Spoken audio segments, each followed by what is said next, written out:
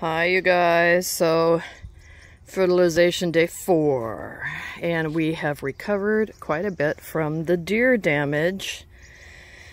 Got a decision to make. We need to figure out if we're going to pull the cabbages. The Miracle Grow one seems to be doing okay. I'm going to take the fence down and we'll talk about it maybe. But these are just getting shaded out, man. So, yeah, stay tuned. Let me pull down these fences, and we're also going to do some trimming today and fertilize. So, here we go.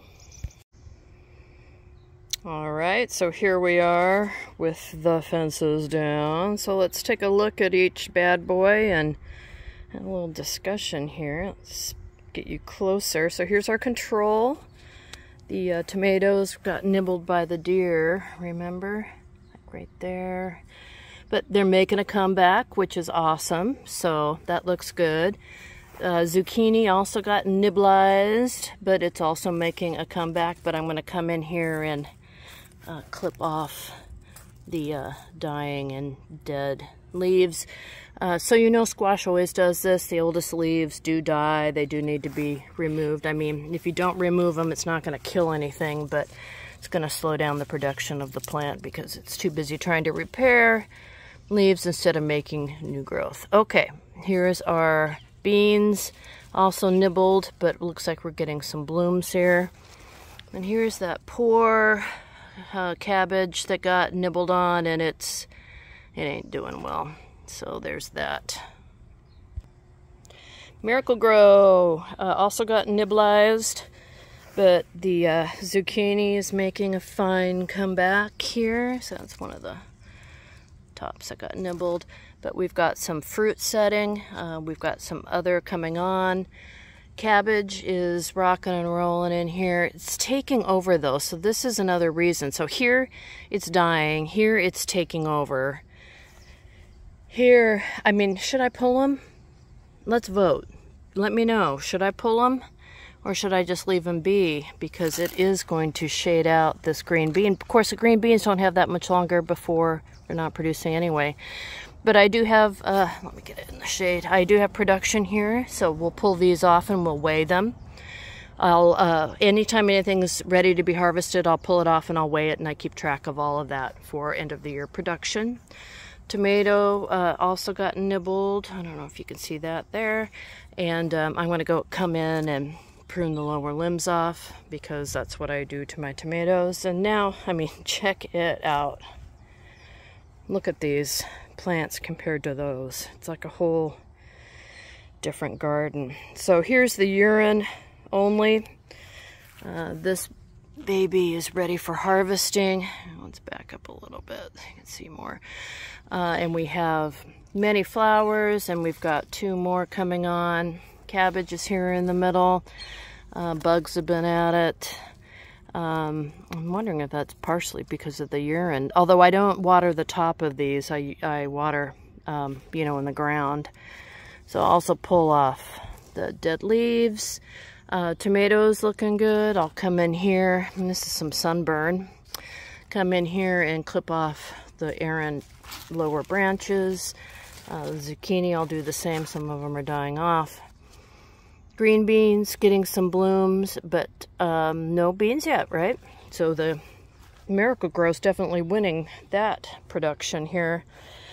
And then look at the size of these leaves on this zucchini, and they're everywhere, right? They're all in here. We left the clover in this section because we definitely wanted pollinators. It just doesn't grow over there, but we know bees travel up to 1 mile, so I don't think that's a big deal. So we've got, this one goes to that plant. So we've got these huge leaves, zucchini for harvest, maybe another day or 2. Little one coming on, more in production. Cabbage, again, should we pull it? I think we should. Tomatoes looking awesome. And over here in the corner, we got our green beans. And getting pushed aside by the zucchini a little bit. Beginning like pre-flowering, but not flowering yet. And then we've got these dead lower branches. I'll go ahead and remove those. So I'll come in here and trim it all up, and I'll give you a look before the fences go back up. And let me know if you think I should go ahead and pull the cabbages. I think I should. I don't know. What do you think? Let me know. Okay, back to work. All right, so now I'm done trimming. And I've got these little white pieces of paper out here to show what I've harvested from each plot. So this is what I trimmed from the control, and I have nothing to harvest.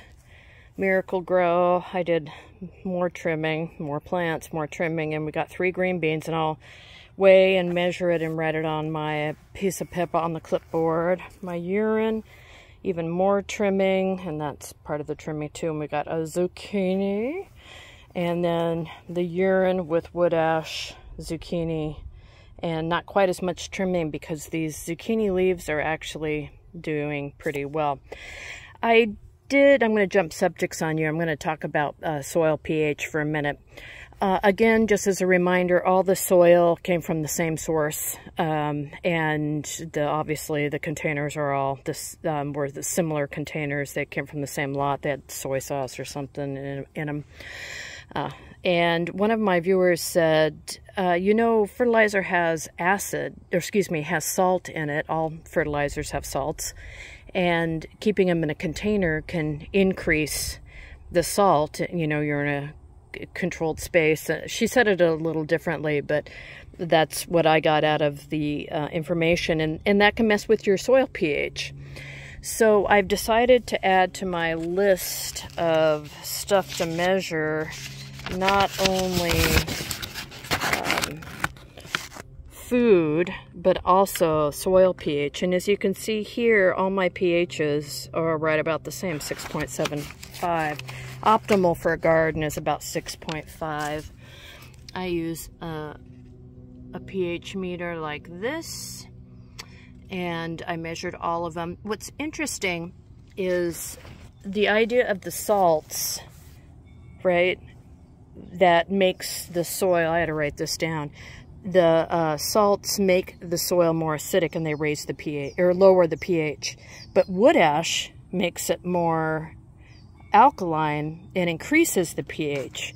So of course it depends on amounts, but I'm wondering if the urine with wood ash doesn't have a pH variation because one is rising the pH and one is lowering the pH. I don't know. But then you would think that the urine by itself would have a different pH, but it doesn't. However, you know, we're still in early days. What is this, my fourth fertilization? I'll write that down somewhere. So anyway, let me know what you fellow scientists think about this as my very unscientific experiment continues. So I'll go ahead and measure these out, weigh them out, and next time we're back, we'll check in and see where we are. So thanks for watching, and let me know if you have any questions.